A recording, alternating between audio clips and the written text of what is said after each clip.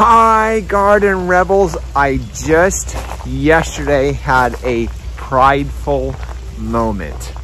I'm not proud of it. Not proud of my prideful moment. Let me explain. I had two separate customers come in. They're great customers, Peter and Bobby. 2 different times of the day.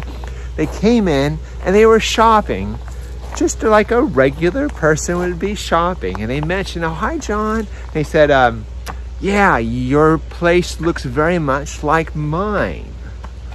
And I didn't quite understand what they meant. I said, oh, really?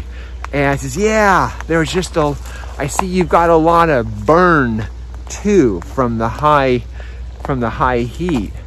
And we're taking great pride on trying to make sure everything got watered during that high heat. But, you know, it kind of just gritted at me. I don't know if it's my competitive spirit or what have you, because I want to make sure everything looks just fabulous. But when I took on their viewpoint, I started noticing things that weren't so wonderful. Some curled leaves, some burned blooms, just some sun-scorched plants, and some really sun-scorched plants. When I was editing the video the other day, I even saw these 2 baskets, these 2 sad-looking baskets in the background that I hope nobody would have noticed. I'm most sure they noticed. So in other words, being a gardener always brings you back. It always brings you back to a nice, real, humble state. And I want to show you some, if you get that same burn, it happens to the best of us. And I want to show you some things that you can do to alleviate that look that you might have for the rest of the summer. For instance, on this Japanese maple, this is a autumn moon maple, by the way. It's a gorgeous, gorgeous chartreuse yellow Japanese maple, and they're really hard to find. I take great pride in this one because I even put our hummingbird feeders on this one. So it's gives me a lot of great joy, this tree does. But with this burn, it reminds me of my failings every day. Actually, there's just that intensive sun. So even with a lot of water, perhaps, it just could not transpire enough water through it. This particular one, though, I think it's because of my watering.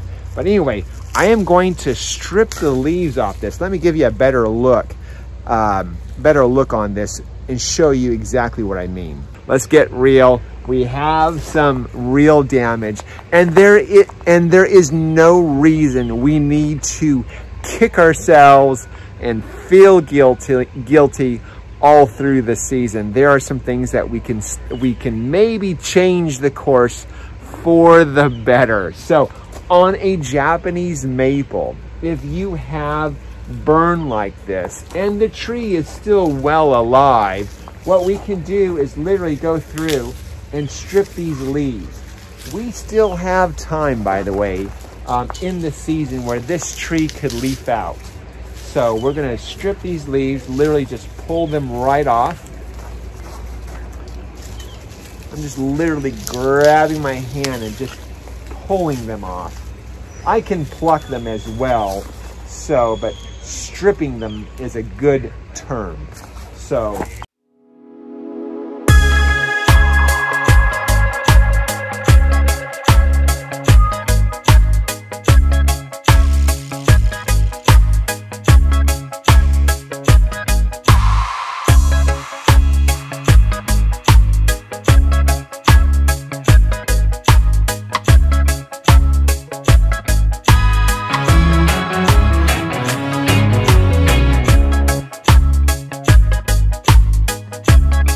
by the way, I do have to thank Peter. Thank you, Peter.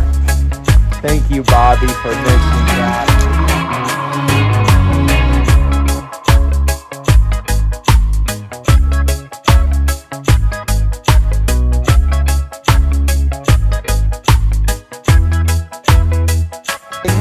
It keeps us real. We do have signs of burn. We have signs of burn all over the nursery, in fact.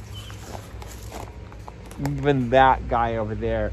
The phormiums, by the way, so we're going to strip all the leaves off of this guy, all of the burned leaves, and hopefully we still have time. We'll have time. This is just beginning of July, that we can get this to be a beautifully leafed tree. So there is hope. Now on phormiums, it might be a little bit tougher call on this.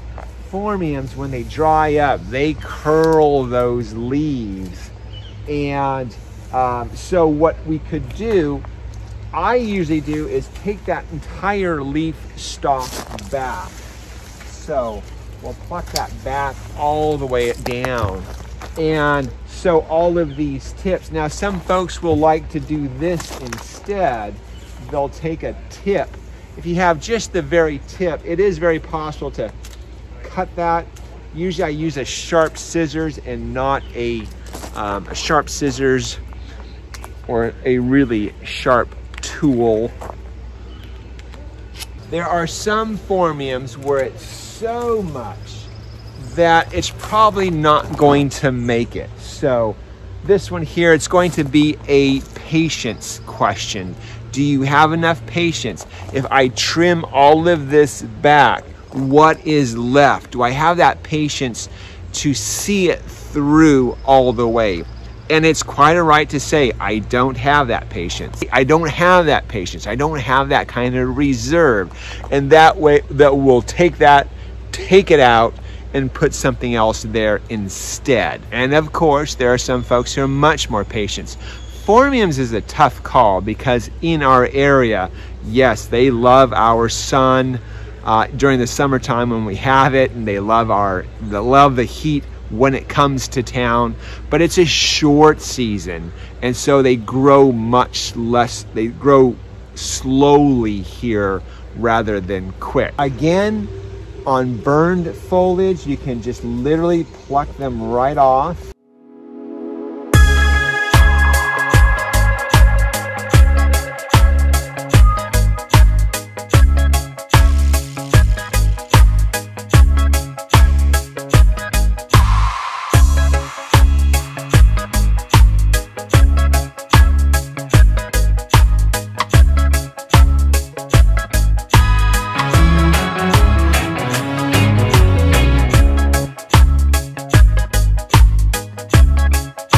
I must warn you, cleaning plants can be quite addictive.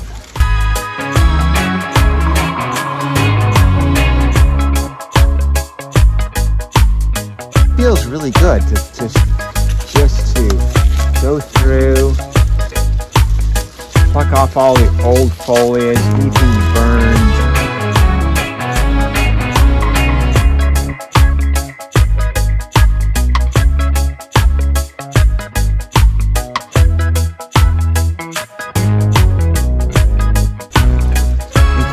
Starts to look better immediately. I have to say there's kind of a feeling of renewal that I kind of get a kick out of.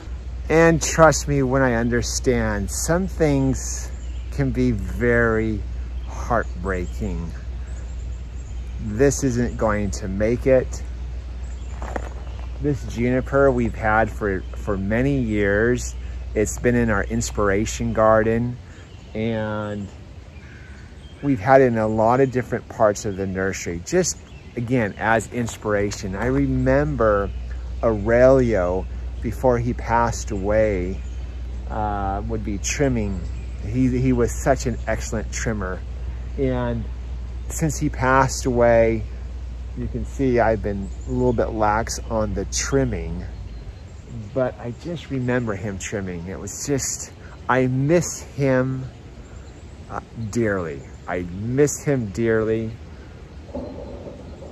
And seeing this juniper die is just as heartbreaking. We just didn't get enough water to it. I suppose it's the circle of life. Here we are doubling up our watering system so that if we get that kind of heat again, now I know it's a supposedly once in a long while type of heat, but if we get that again, I want to be ultimately prepared.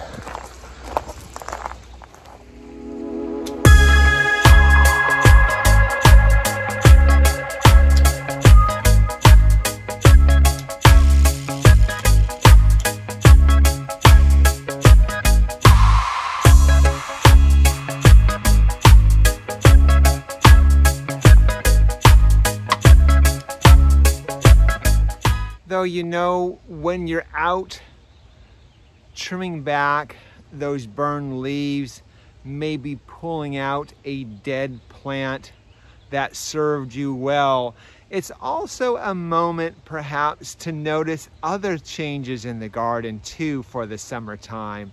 This is a Clematis armandi. This is early sensation, and it has those white blooms early springtime, and then just turns into this wonderful, exotic, almost hairy, furry,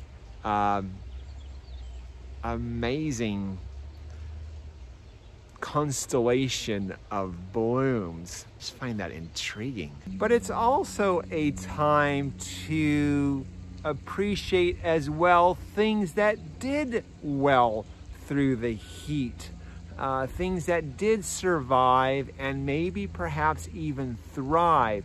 And it's good to take note. Look at this one here. This is a echinacea. This one is called Supreme Cantaloupe. I just love that name on that. Makes my mouth water. Or this one right here. This one's called, it's a Bouteloua. It is called Blonde Ambition. And take a look at that almost horizontal blooms on there on this particular type of grass. Just if you want an exotic grass, again, took that heat really well and starts to bloom because of it. So I guess that's the message for today. Yes, we may have failed some plants during this high heat. It was tough on all of us. And there is hope that we can still pluck off some leaves, cut things back, and get them to regrow.